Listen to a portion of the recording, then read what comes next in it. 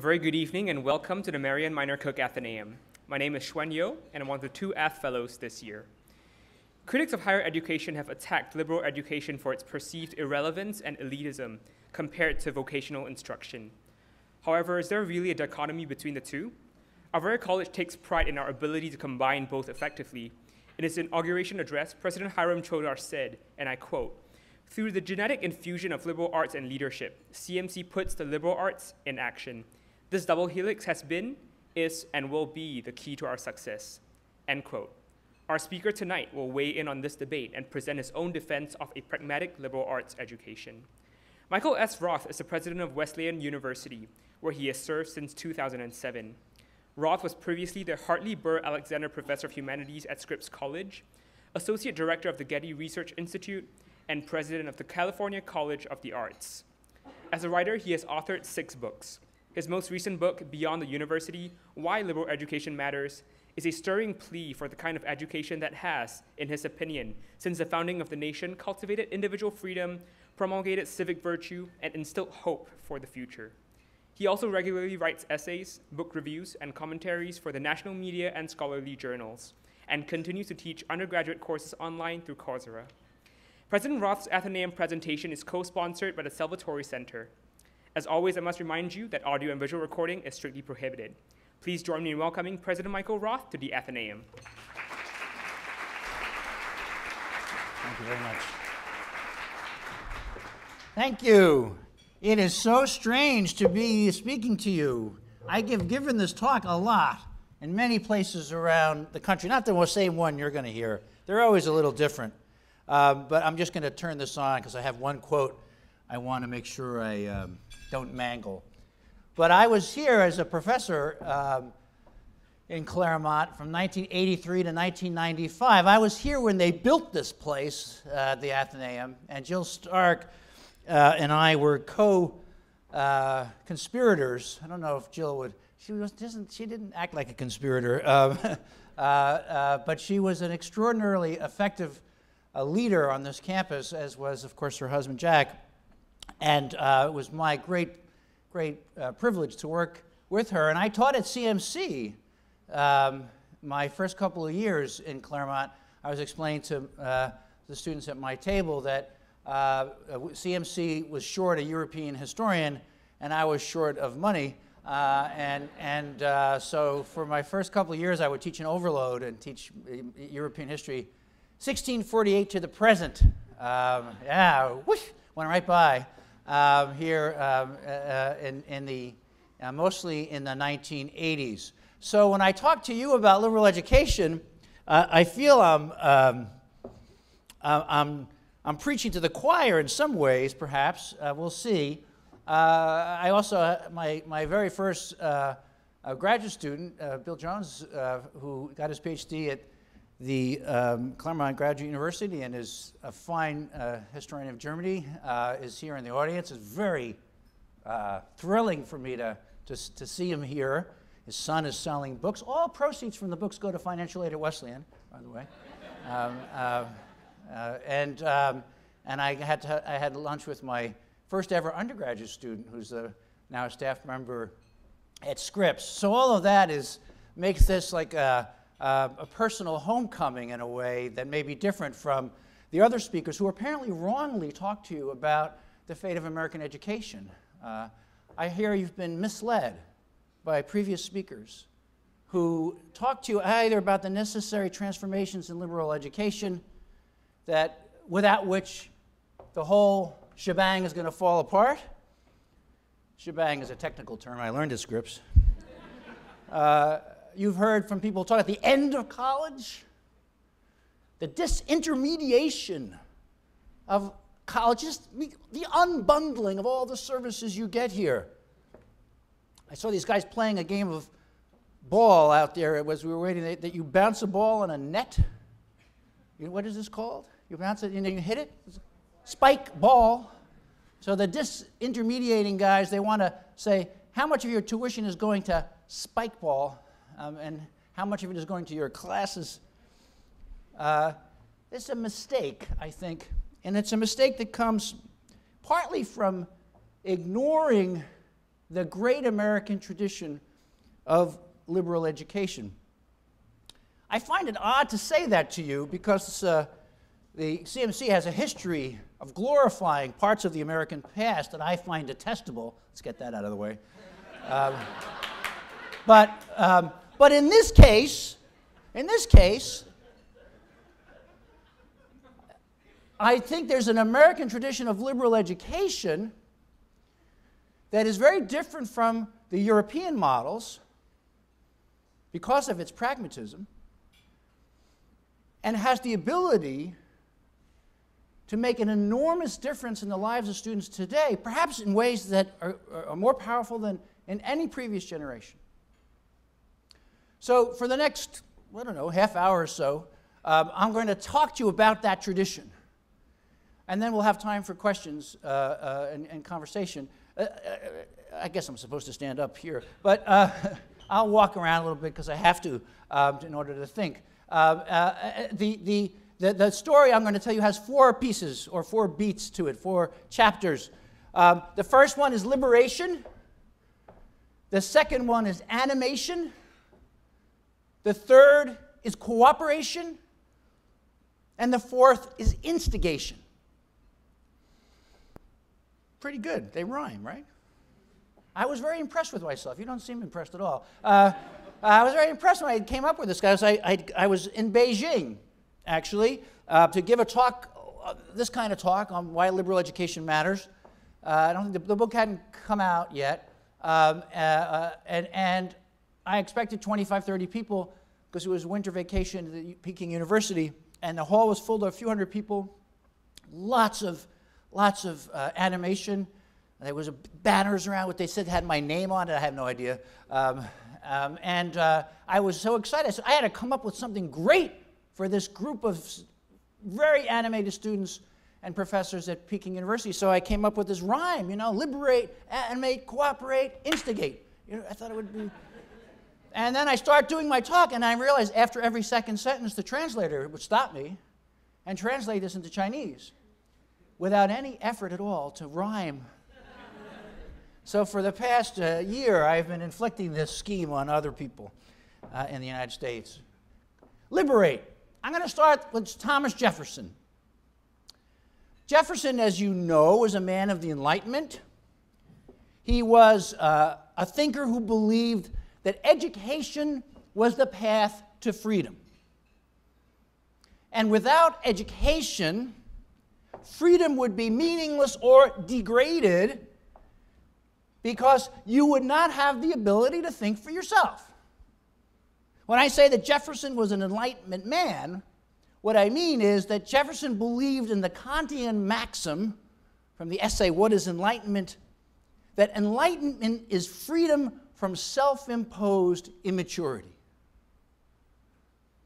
Now, you're on a college campus, and so you see self-imposed immaturity, usually by Thursday through Sunday, right?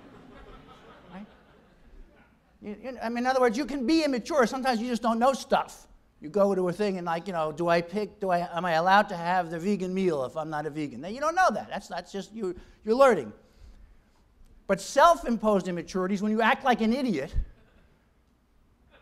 because you can and you want to. Kant thought enlightenment was freedom from self-imposed immaturity, and that education would increase your capacity for that kind of freedom, that kind of liberation. And he thought that could be institutionalized in an institution of higher learning in a university. How? The most important thing, and this is still true today, to make a successful college or university, maybe more true today than ever before, is to do one thing before anything else, and that is to make sure it doesn't look like Harvard. Jefferson was committed to this principle. Jefferson was committed to this principle because at Harvard, he said what would happen is you were going to start at Harvard because you were going to be a minister. You knew that when you were going to start. You were going to start at Harvard because you were going to go into commerce. You couldn't have started at Harvard. right? Because there no women allowed. But when you started, you knew where you would end up. And for Jefferson, that was anathema to education. Because education, if it's free inquiry, is going to lead you not to the reaffirmation of basic principles that you knew when you started, but it would lead you to question the basic principles from which you started in such a way as to open up possibilities of thinking that weren't available to you before. The opposite of dogma. The opposite of religion. So you didn't take a class to shore up your views about intersectionality or your views about the American founding. You took a class to call your own views into question. And through that questioning, you didn't know where you'd wind up except with more questions. Jefferson thought. And he tried to build a university. He did build a university, the University of Virginia, in which this ethos of education as liberation would be fundamental. He said to his frenemy, John Adams, "Ours will be the follies of enthusiasm, but not of bigotry." I love that phrase. Ours will be the follies of enthusiasm, but not of bigotry. Not wedded to dogma, but wedded perhaps with more passion that is safe to inquiry. Because inquiry would set you free. If you didn't have inquiry, the people with privilege would defend their privileges with power. They would convince you that they deserve their status, and you would have to accept their explanations because you didn't have the intellectual tools to critique them. Without inquiry, without education as liberation, Jefferson thought that the country would be plagued by a wealthy class that took more and more stuff for itself without giving the ability to other people to understand how that accumulation of wealth undermined their own status as citizens. Jefferson thought, for example, that we should have financial aid for students so that you would find poor students, poor people, low-income people, we would say today, who could benefit so much from an education because they had such talent. He didn't accept the self-serving nonsense of like a Steven Pinker, who probably has been to the Athenaeum, so who thinks perhaps wealthy people are just genetically superior. They aren't wealthy. Jefferson would have thought that's the language of tyranny, not of democracy.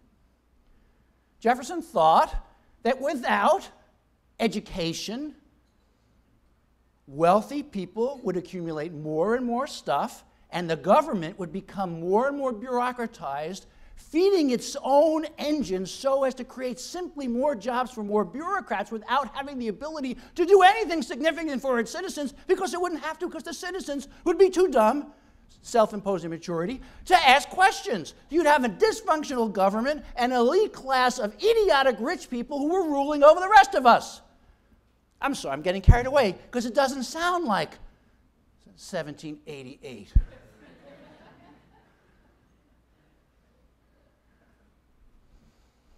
No surprise for Jefferson to look at the world today in America. That's what happens when people don't know how to question. You want self-imposed immaturity? Look at the rallies. Platitudes, hatred, and vitriol. The kind of things that you can give to children and they cheer, as long as you promise them goodies at the end. And that's what our political process has been dominated by, as we pay attention to who's winning, not to the fascist rhetoric that surrounds the winners. But I digress. Jefferson wanted liberation through education because that would enable citizens to stand up to their government. And it would allow people of talent to stand up to wealthy people, who he thought would dissipate whatever talents they had in the pursuit of luxury. Now, I've talked about Jefferson for 7.5 minutes, and I haven't mentioned Sally Hemings. How is that possible, even at CMC? That didn't get the laugh I expected. How is that possible? You all know Jefferson was a racist. Jefferson was a hypocrite. Jefferson was a bigot. You can go see the show Hamilton, written by a Wesleyan grad, and you can see Jefferson was also foolish. We all know that about Jefferson. In fact, usually when I give this talk, that's the first thing anybody knows about Jefferson. And I'm a historian. I'm supposed to say, well, yes, but we shouldn't judge the past by the standards of the present, and Jefferson was a racist, and we can't use our own criteria for racism for the past. Well, Jefferson was a racist even by the standards of his own time. Everyone around him knew he was a hypocrite. He was famously called so. What interests me about Jefferson, however, is that his ideas of education as liberation get taken up in the struggle for civil rights in the 19th century. And I just can give you a couple of examples because the night it won't allow for more. My favorite example is David Walker, who wrote an appeal to slaves in the United States, and here's where I want to get my quote right, to throw off the shackles of servitude. Poetically, that's a way of saying kill your masters. Kill your masters and free yourselves. David Walker was a black in Boston. He wrote the appeal, sewed it into the clothes of travelers, and a price was put on his head. He was to be brought back dead or alive to any of the southern states, preferably alive so he could be tortured to death. But he died of tuberculosis, having authored one of the most powerful appeals for freedom in the struggle to emancipate Africans from slavery in North America. I'm going to read you from 1829. Listen to the rhetoric.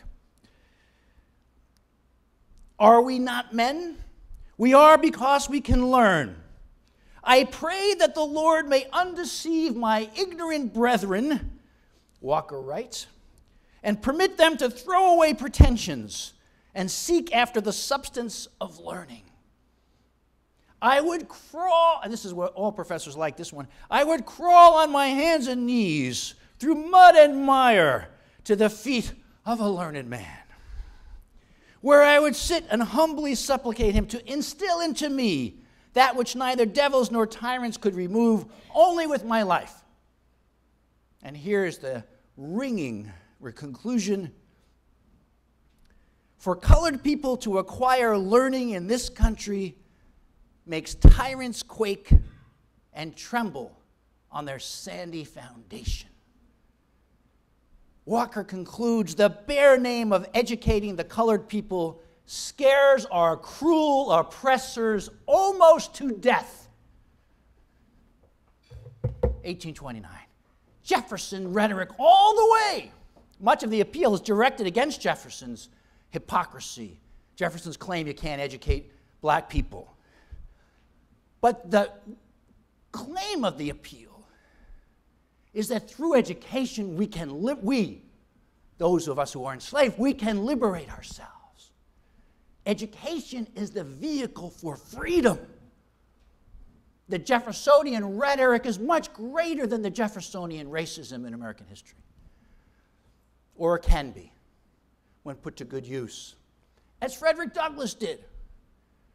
You know Frederick Douglass's autobiography, perhaps, in which he writes about his life as a slave. Douglass tells the story about how, as a boy, his mistress, while Fred was away with her in Baltimore, taught him how to read. And then the master came to visit the household, and she said, look, Fred, he can read. Open the Bible anywhere. Watch him read. And with fury, the master came and whacked Fred, and he ran under the table. I'm dramatizing a little. And he said to his wife words that Frederick Douglass would always remember. You can't teach that boy to read. And she said, well, actually, I did. He was just reading. You can't teach that boy to read. Reading will make him unfit for slavery. And that's the Jeffersonian phrase that Frederick Douglass would hold in his mind for the rest of his life. Education makes you unfit for slavery. Because education is a liberation. It's not training to get a job that you fantasize about now that will be completely different by the time you occupy that position. Education is the path to unslave yourself. Liberation from self-imposed immaturity. Douglass used to joke on his speeches. He'd say, I don't know why these white people say black people can't read, aren't smart enough to be taught to read, Douglass would say. They have laws against teaching us to read. Why? No law against teaching a pig to read. No law against teaching cows to read. Why do they have laws against teaching us to read? Why are there practices that keep Africans and African Americans in situations where learning is impossible? There's only one answer: to keep us from having freedom. Education as liberation. Now, by now you're very nervous, I think, because I've spoken for so long and I've only gone through one of 4 beats. But the other 3 will be quicker, I promise you. Although no less scintillating and interesting. The second one is from Emerson. Emerson said, the task of colleges is not to drill you, to make sure you memorized your problem sets, or go to your tutor to get the answers to hand in to the professor who goes to the tutor and pays the tutor so she doesn't have to teach you. The task of education is to animate you so that you can animate the world more fully. What did he mean to this? And he said this at Harvard, of all places. He went there, he said in one of his speeches to the students and faculty, he said, you know, if you're being taught to memorize things and just to learn things to repeat to your professors, you should get out now. You should run to the hills. Because what should happen in a college or a university is that you should learn to make the world alive in ways you didn't know it was alive before. What he meant by that was pretty simple. It happens, I'm sure, here at CMC all the time. You talk to people who you thought, I never knew I would talk to somebody like that, either from that part of the world or with those interests or with those views. And suddenly, people who were off limits in your mind are suddenly part of your world. They're alive for you in ways they wouldn't have been had you not been here at this wonderful school. You probably hear music that the first time you hear it, you think, that's music? But you learn to listen to it in such a way as it becomes maybe not beautiful, but alive. You animate it. I had a brilliant professor, extraordinary teacher and dear friend, Carl Shorsky, who used to give an extra class when I was a graduate student at Princeton. He used to give an extra class on Wagner. You want to come to an extra class in the middle of the week from like 7 to 11 at night? You don't have to, but it's on Wagner. I was like, oh, sure. I had never met anyone who had been to a Wagner opera, let alone listened to it. I just thought it wasn't for people like me. My parents didn't go to college. They didn't know from opera, they would have said. And so I was, not thinking I should go, but being a very nerdy person, well, maybe he'll notice if I'm not there. So I went, and I listened to the beginning of the music. He was talking to us, and I thought, isn't that, I like Bob Dylan. I stopped listening to music when I was at Scripps that was new. I just listened to the same 5 bands and Dylan. Anyway, but by the end of that night, that music was so alive to me, so powerful to me, and so beautiful in its intensity that I was walking on air. And I've taught Wagner ever since, actually, in my intellectual history classes. And I've had that same experience with students. Not all students all the time. I had a group of students from CMC who had this experience of animation. They were two tough guys. They were taking an intellectual history course at Scripps. I don't know what they were really thinking. You know, it was 1986. They were like, hey, man, oh, lots of women in this class. It's Scripps, guys, you know. All right. Well, I'll just sit here, you know. And so the semester went on, and we got to Baudelaire. I kid you not. I kid you not. We got to Baudelaire. We're reading Paris Spleen. There's an extraordinary poem in there called Make Life Beautiful. Some of you know it. I know some of them know it because my wife is here. She teaches it too. It's a story about a very nasty person at the end of the poem after having destroyed somebody's livelihood because he was too banal. They scream, he screams, make life beautiful. Don't just walk through your life. Don't sleep through your life. Don't just follow a path. What if at every day you try to make your life, or life more generally, more beautiful? And these two guys took this to heart. They were like, it was like they had ingested a drug. They were like, oh my God, we have to do that at CMC. So I said, what do you mean? He said, we have to get everyone to make life more beautiful. And you know, I didn't have tenure yet. So I was like, whoa, slow guys, you know. And what do you mean? Oh, don't worry, Professor Roth, we have. So what they did is they would get their trays and sit by, I guess, in the dining room over there.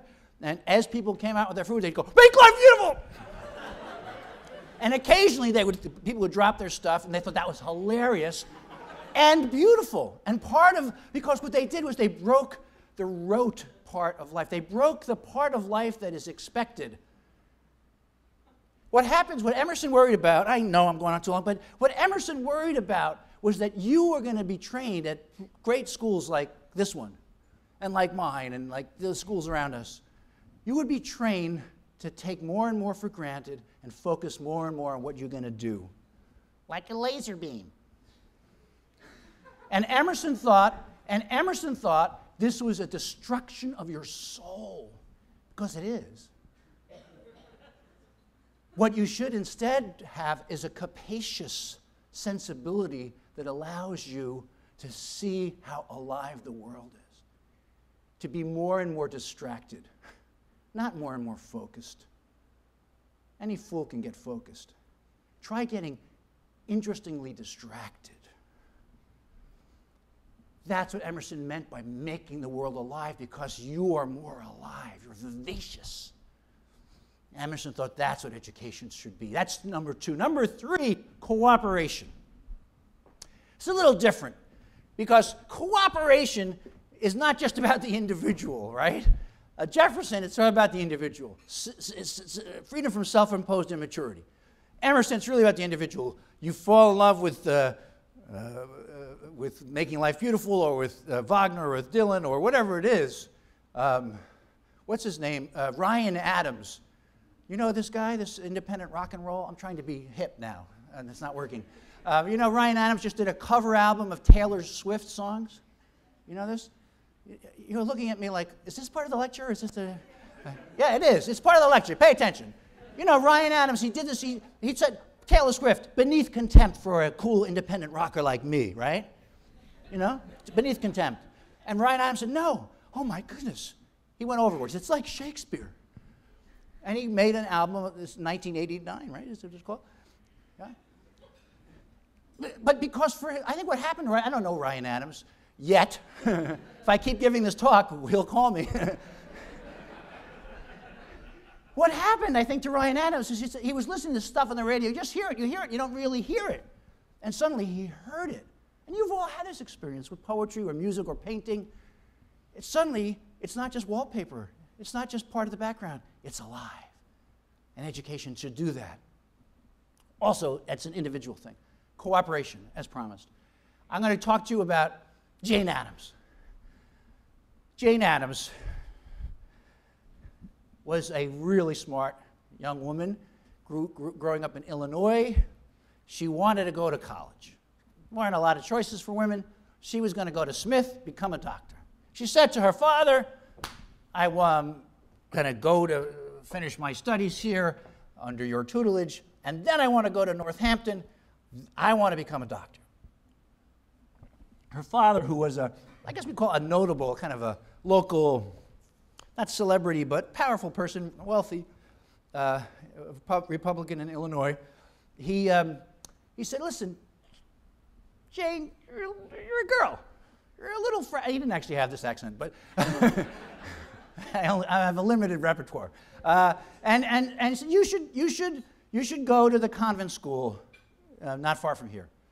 And she said, okay, I'll do that. But I want to show you what I can do. So she went to this convent school, and she knocked the ball out of the park. She was editor of the newspaper, like my friend here at the head table.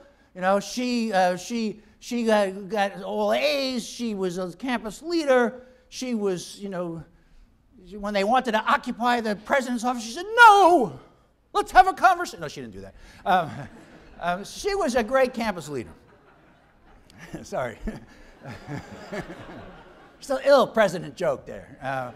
So she comes home from the convent school, and she says to her father, Daddy, hey, I did it. Now I want to go to Smith. And he said, sweetheart, you're still a girl, and you're kind of nervous. That's a word they used in the 19th century for neurotic, which is the word they used in the early 20th century for differently abled by, no, they're just crazy is really what I'm trying to say. She was weird and weak and fragile and nervous and a girl. And so he said no. She was devastated. She thought she'd hit all the marks to be launched into this world that she wanted to be part of. And then what happened? Her father died. Don't clap, that's not nice. Patriarchy may be deserved to die, but clap silently. But you know what happened. You probably do, coming from Berkeley. You know what happened. Does she go to Smith? No. Where's the political scientist Freudian, who I spoke to at the beginning? He was around. He may have. Did he leave already? She decides to obey her father. Because if you've studied Freud for as long as I have, you know that the most powerful father is a dead father. All right. That's when you should have clapped. That's when you should have clapped. So Jane Addams says, well, I guess I can't go to Smith. I guess I can't do all this stuff because I should obey my father. And now she has all this money. So she gets some friends, and they go on the other kind of education. They go on the grand tour. They go around Europe. They visit museums. They do all kinds of things. And she's learning. She's just wicked smart, as we say in the East. You would say hella smart, I think. Is that right? Is that right? Is that right? No? Is that Northern California? That's Northern California. Okay. Sorry, don't tell me that. Can't hold all this together. So she's on the tour, and she's in London with her friends, and she looks down the side, and she sees a guy about to cross the street and step right in front of a carriage that's with horse-drawn carriage, just knock him over. Terrible accident. And she thinks to herself, that reminds me of a verse in De Musset, which is about a portion of a text of Homer's, which is about the failure to act properly when you see a tragedy in front of you. This is what's going through her mind while this tragedy unfolds in front of her. And then she catches herself, and she says, I have lumbered my mind with literature. Isn't that a great phrase? I have lumbered my mind with literature. I have studied so damn much that I can't think in a way that allows me to act. You've met people like that. You've taken their classes. No, it's an occupational hazard, right? On the one hand, on the other hand, on the other foot, right? I can't do the other foot, right? And that's what happened. Jane Addams realizes that her quest for knowledge was going to handicap her ability to act. She goes home to Chicago. She founds Hull House, the first kind of social services organization, not to serve the poor, but to work with them in partnership, what we would today call community partnership. She works with poor people and immigrants. She becomes someone who learns by working in community because she realizes that she had been trapped to learn how to free herself through her mind. What she wanted to do was to create conditions for people to free themselves together through practice, through action. She was a pragmatist. She was a great fan of William James, who was a great fan of Jane Addams. James, who said, what we have to do in school is not just get deeper and deeper into a subject, but actually look up from our subject to see things from another person's point of view. James said, to overcome a blindness that we deepen through our pursuit of study. We deepen our blindness because we get more and more into one field, not seeing things from outside that field. Jane Addams knew that very well. And she put herself to work to overcome the ways in which we are blind to each other's suffering and potential. In this regard, she was a great ally of the most important philosopher who dealt with education in the American tradition, which is John Dewey. Dewey knew that American society had this streak of individualism, but he thought of it as a pathology.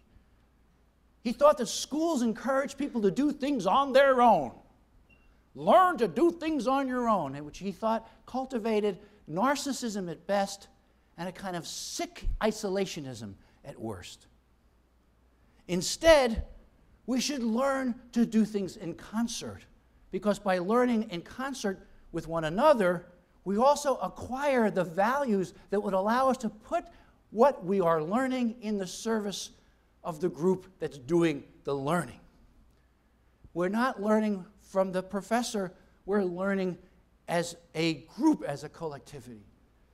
Jane Addams was committed to this view, Dewey was committed to this view. It is the view of the most important, I think, philosophical school in American history, that is the pragmatist school. School is maybe the wrong word exactly. A school that knew there was no foundation but the one we created for ourselves through working and learning together. That brings me to my last point. We've gone through liberate, animate, cooperate, and the last one is instigate. People have urged me to say innovate, so I would be more corporate friendly. And if you like that, that's fine. But instigate is the word that comes to mind, especially because of the events of last fall on college campuses all over the country. Instigate is what we hope happens through liberal education. What do I mean by that? I take this from a teacher I had, another teacher I had, a great teacher and philosopher, Richard Rorty, who wrote that the task of education in America for the first 12 years should be really to inculcate in the students the values of the culture, to really try to get people to have many things in common, including techniques of analysis and interpretation and quantitative skills. But the task of those first years, however many there should be to acquire something that once you get to college, you are instigated to reject. That what should happen for undergraduates who are worth their salts is that they should reject the terms on which the education is offered to them. They should not be like that early Harvard undergrad who started education because he knew he was going to be a minister. They should start their education because they don't know where they're going to end up. And their professors may tell them where they think they should end up. The Career Center certainly will. The administration might. Here you make a big deal about leadership, for example. I wouldn't. I have met some of the would-be leaders of our country. Instead, Rorty suggests what should happen in colleges and universities is that we should provide students with an instigation to overthrow what we are telling them. to reject the very terms of the education that we offer. That's hard to do. That's why your president, perhaps, I'm just guessing from what I read, offered to join the protesters in the fall. Because we don't think protest is anathema to education. We think that without protest, without instigating change, education is a wasted series of drills. In order to know if your education is leading to liberation, you should be instigated to step outside the values that we oldsters have been giving you. That's a pragmatic thing to do, not the cultivation of coddled minds or narcissistic millennials or lazy young people. Old people have been saying that about college students as long as there have been college students. Jefferson wrote letters to people, what should I do about these students who got drunk and threw rocks at the professor's house? Should I deal with it with the cops or should I deal with it internally? Very familiar stuff.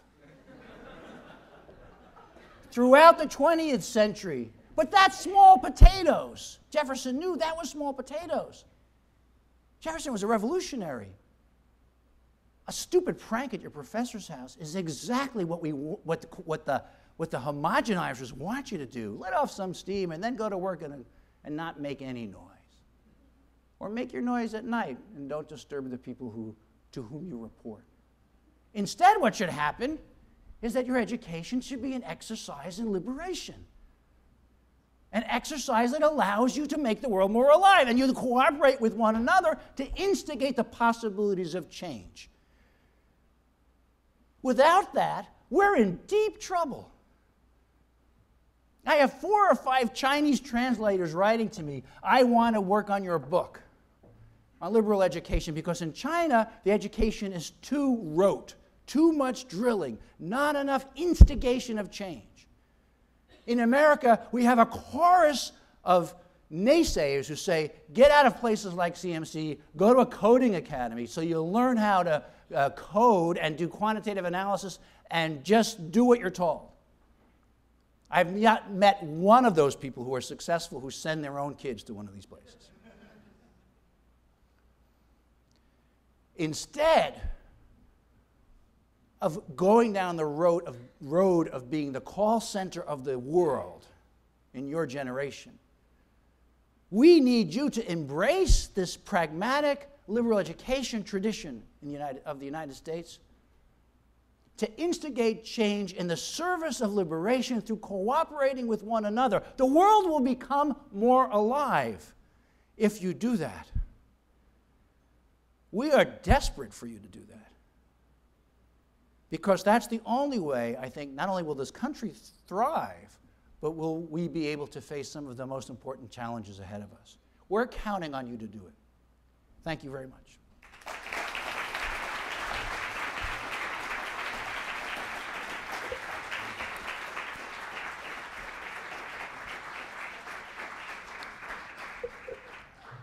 We now have time for questions. If you have a question, please raise your hand and Shannon or I will come to you with a microphone.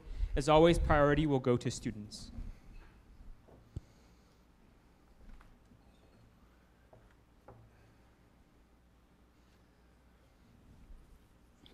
Hi, thank you so much for coming and talking to us tonight. You're welcome. So I want to sort of follow on that last point that sort of the conclusion you made there. About the importance of education for essentially liberating yourself, liberating a population. It seems like if it's really so important, then that should be the mission of the K-12 education system or some sort of education system that is available to all people, rather than one that is available merely to sort of a privileged class, the upper middle class, upper class. So how does that fit in with your vision of what education should be? And what do you see as sort of the interplay between our K-12 system and higher education and the liberal arts?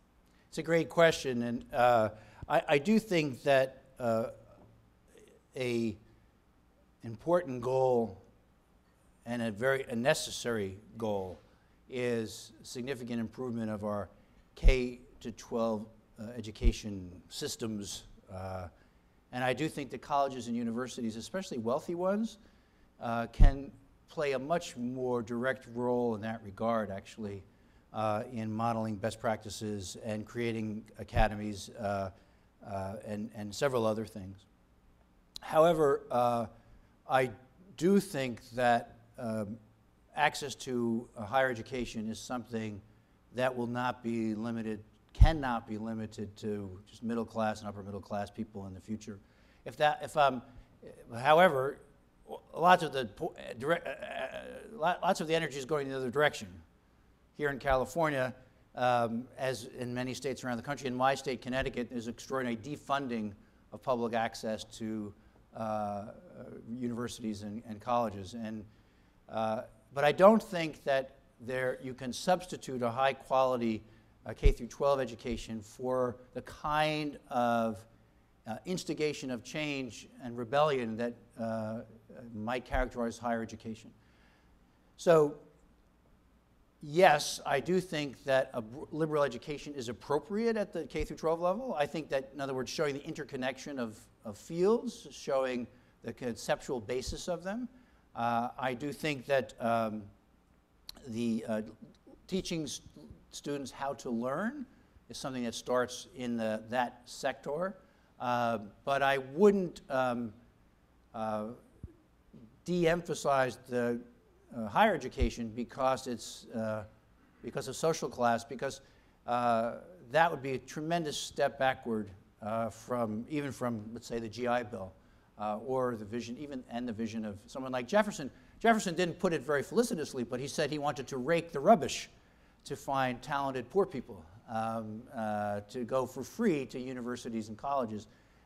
But that discourse, and there are people in the room who know it better than I do, around whether we should have a national university in the United States or what is the responsibility of the country as a whole to provide access to higher education. That's been there for a long time, and I would not give up on that because it has at times been for a class privilege. Thank you so much for your talk there. That was fantastic. Thank you. I was wondering where you think the limits of a liberal arts education lie in two regards. So first of all, to what extent do you think that the small size and residential character of liberal arts colleges is intrinsic to the type of education they provide? And secondly, to what extent do you think that the CMC model, like more vocational, more practical, you could say, model of education is compatible with your view of the liberal arts? Thank you. It's a great question. On the question of scale, I think it's really an interesting moment in higher ed because there are very interesting experiments at massive scales that I find fascinating. I met tonight a student who's here at Pomona College who took my MOOC when she was in China. And I think there are about 150,000 people who, or so who've signed up at least for the course called the Modern and the Postmodern. It's a great books course, or good enough books course. You know, we start with Kant, and we read Virginia Woolf, we read Baudelaire, we read, and this is online. Students can have discussions in small groups, but this course reaches a lot of people. It's very different, and I've spent my life in places this size. Wesleyan's got 3,000 students now. That's as big as I've had physically. But I think the possibility of experimenting with liberal education at with different modalities of scale, really interesting. There's nothing inherent to liberal education, in my view, that demands a seminar. Seminar was a research tool of the German university late 19th century. It's not related to liberal education. You can have a seminar that's vocational, and you can have a seminar that has something that's liberal education, which leads me to your second question. What are the limits to this? I'm just channeling Dewey as best I can here. Although, Dewey was he got everything right, but he said it in such a terrible way. Oliver Wendell Holmes said about Dewey that if God could speak, God would say what John Dewey says, if God was inarticulate. He got it right, but he screwed up the language. What Dewey said was that any field could be part of liberal education.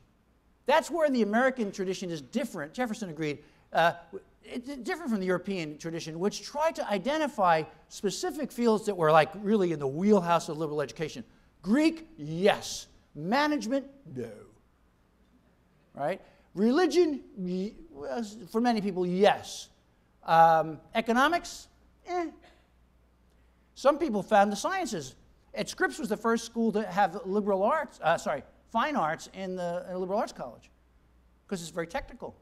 Some people say, oh, you can't do that. What Dewey said was, if you are teaching whatever field it is, auto mechanics or philosophy, teaching it in such a way as you draw out the interconnection of that field to other fields, as well as the conceptual framework for the field, then you're teaching it in the mode of liberal education. Anything can be taught that way. And you could teach philosophy as a technical discipline. That's been the goal of American philosophy for 50 years, right? To take all the interest out, and just to really narrow its focus, and some classes are like that, making believe the students are going to become professors one day and just getting to act like a professor. That's not liberal education. Liberal education is exposing the interconnection of the thing you're studying with the context around it, and teasing out the conceptual apparatus or framework of whatever you're working on, so that you learn to learn. So that inquiry continues when the class is done. Well, that could be hairdressing. If you think, I've learned it all, I don't need to know anything, then that wasn't liberal education. If you learn how to adapt to changes because you have the framework and the interconnection, then it is. So we're starting a design and engineering program at Wesleyan,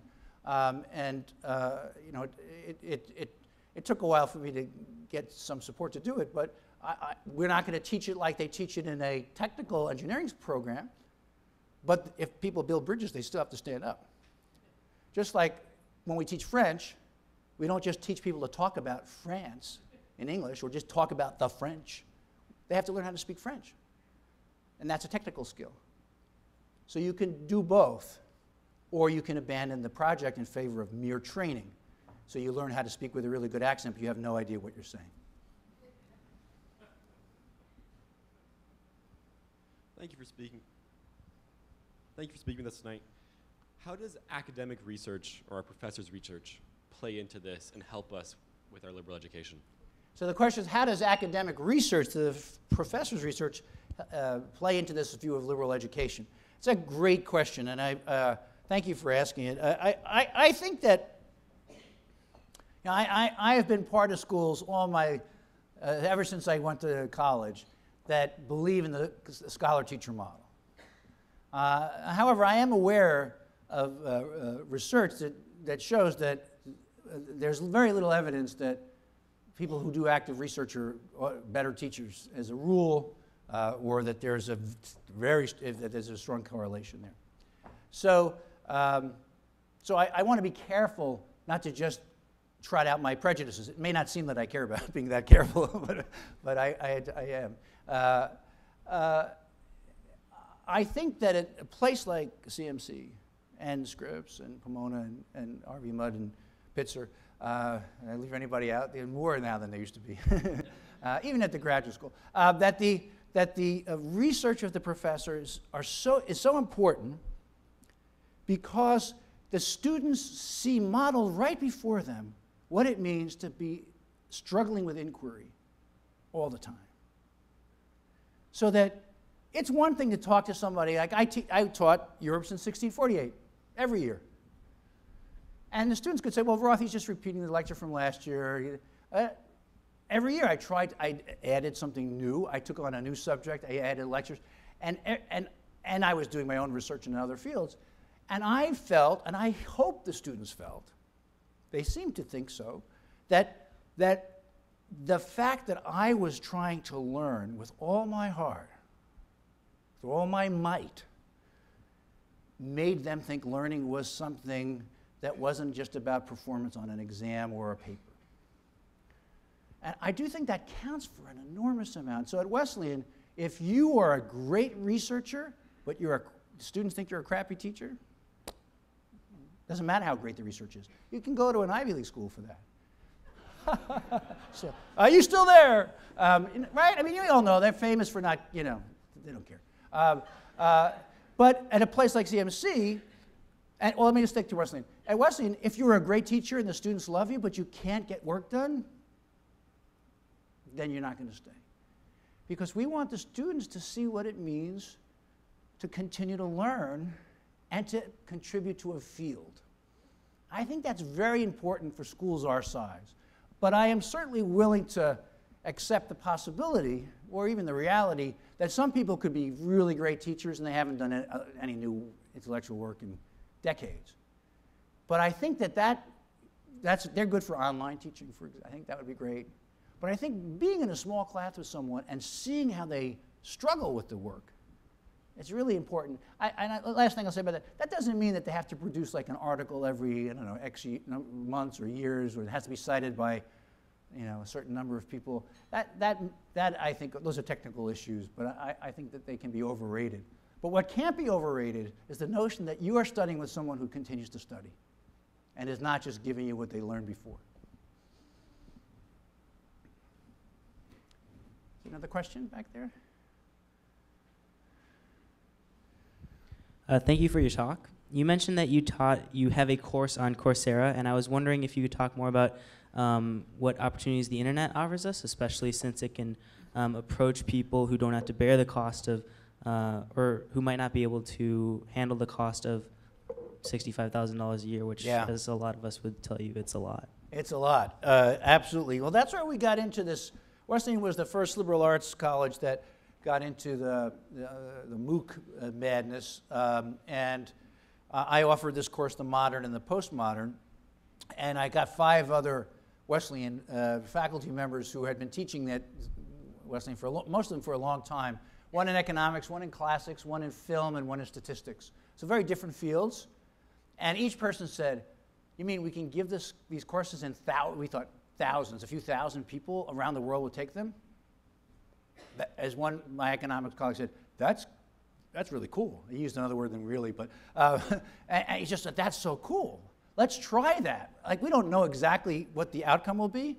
And all of us found that it wasn't nearly the same as teaching in person, and they didn't have the same feeling of accomplishment with the students. But on the other hand, we've had more than, I think it's 1.5 million students now sign up for Wesleyan classes, and the satisfaction rate is actually in the high 90s from students who are surveyed. And I've had extraordinary teaching experiences with my students online. I have found it really an amazing process.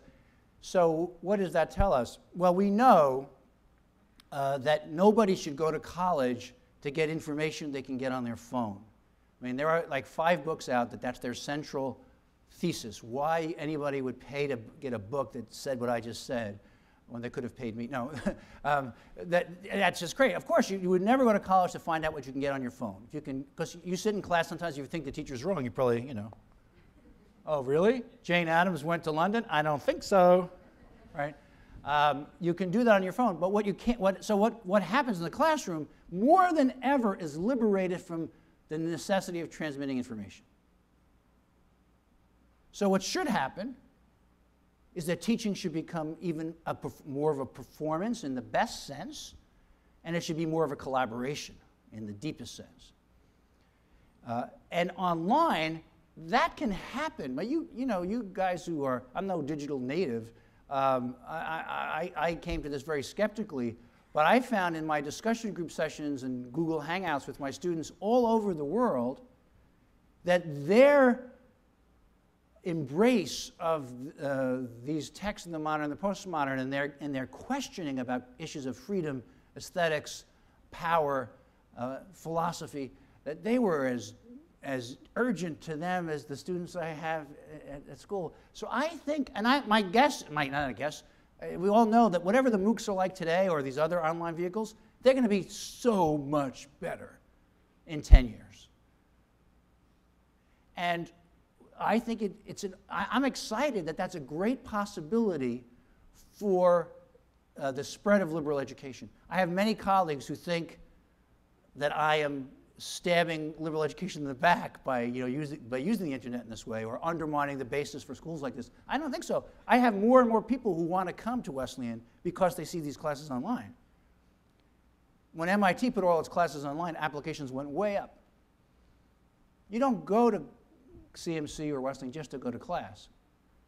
But at MIT they found nobody's going to class. Now that's important, because that means the classes are not good. And so they have to do something more with their opportunity to teach than they were doing before. That's a great, I'm glad the internet does that, because we should make teaching the most powerful and exciting thing we do, and then our students will be in class. They'll be in class not because they're taking attendance, but because it's a great opportunity. There's a handle all the way up here. And there's one back there too. Hi. So you said that every topic could be approached from a liberal arts perspective. I guess I was wondering, though, if in your ideal sort of liberal arts context, you would advocate kind of any core curriculum, or do you think because of that, it's kind of up for grabs? Thanks. Yeah, it's a great question. Thank you. Any core curriculum? Well, I'm a Wesleyan kid. That's where I went as an undergraduate, and I loved Scripps when its core was anything you want.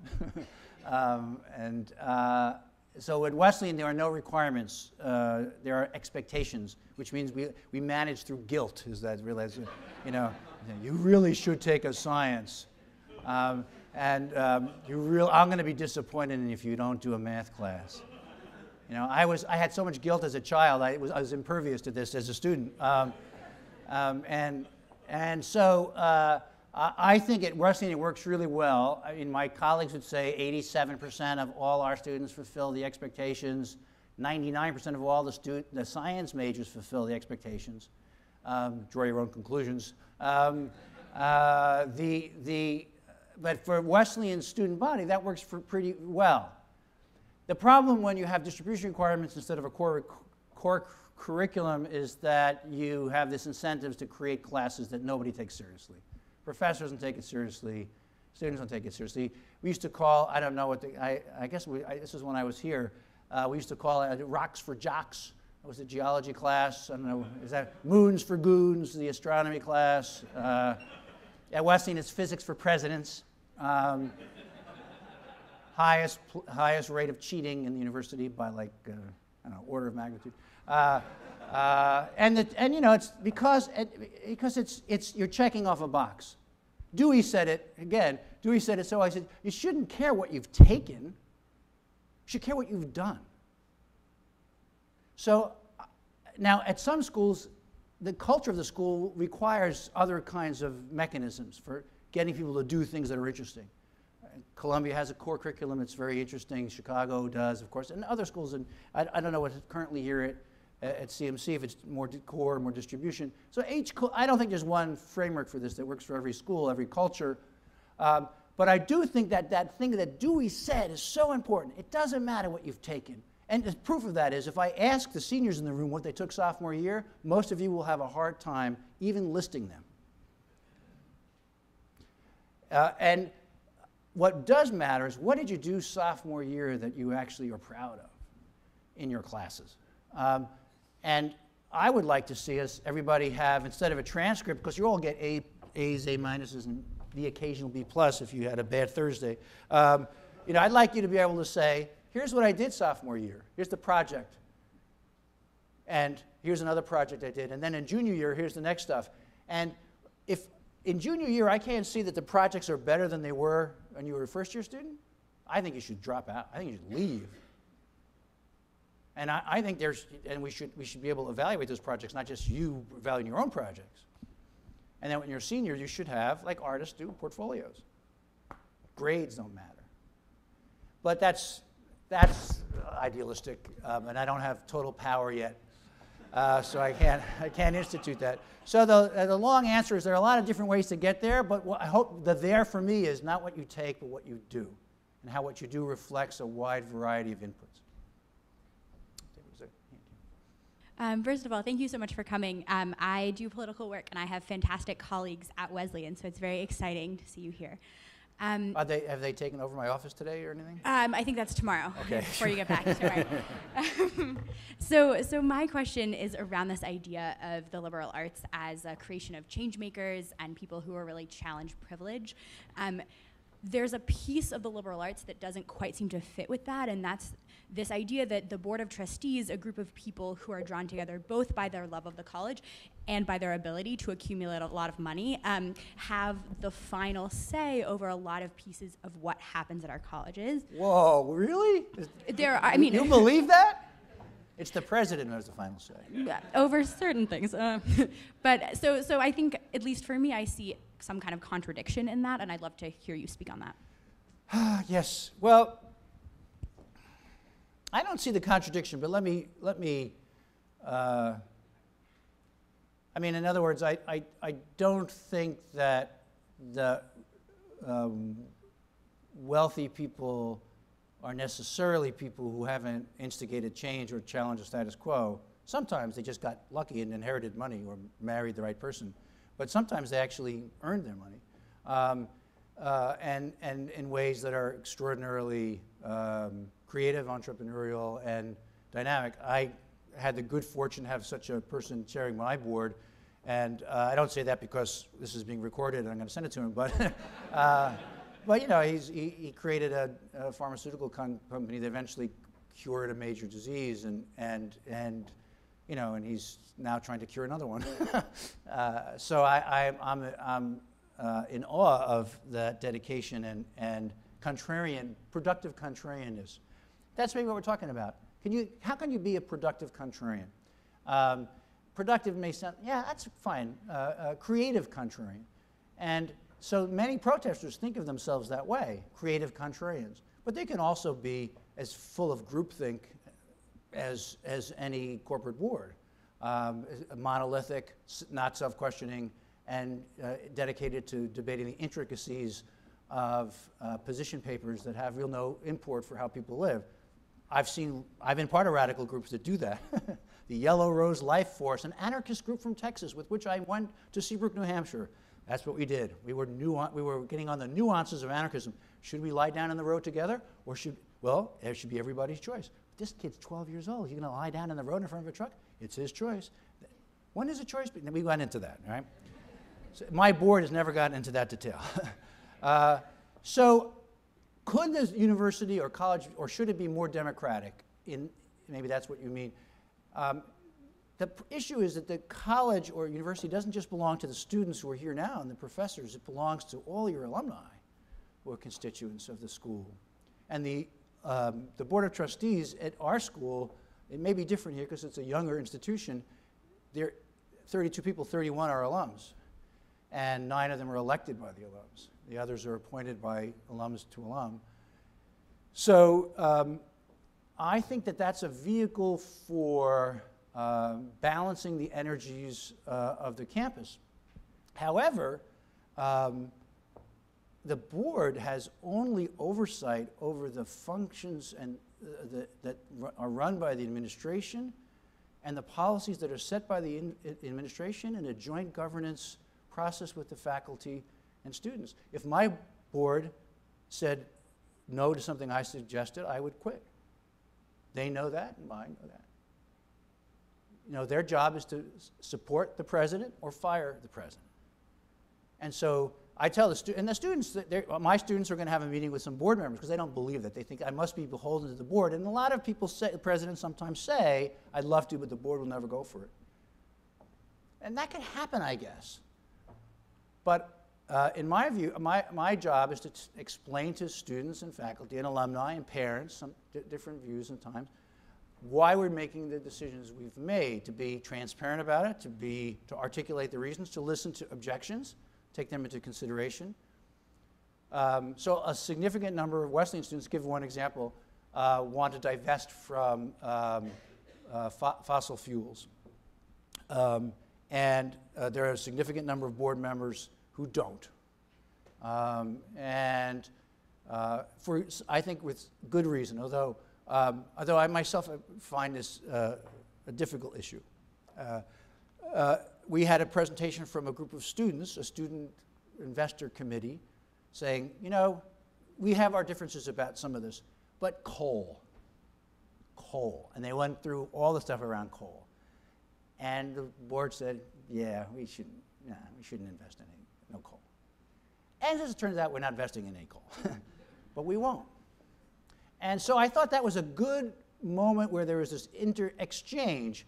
I think in the end, you can't run a college or university just by plebiscites, that having a governing board that's responsive to its constituencies is important, but not just reflecting their will.